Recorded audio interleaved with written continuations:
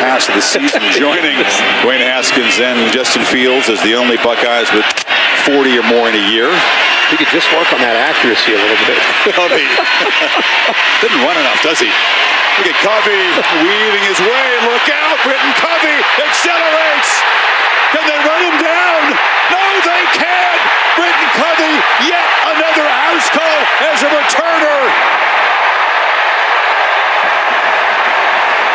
This one in the Rose Bowl, 97 yards. What a memory in his final game at Utah.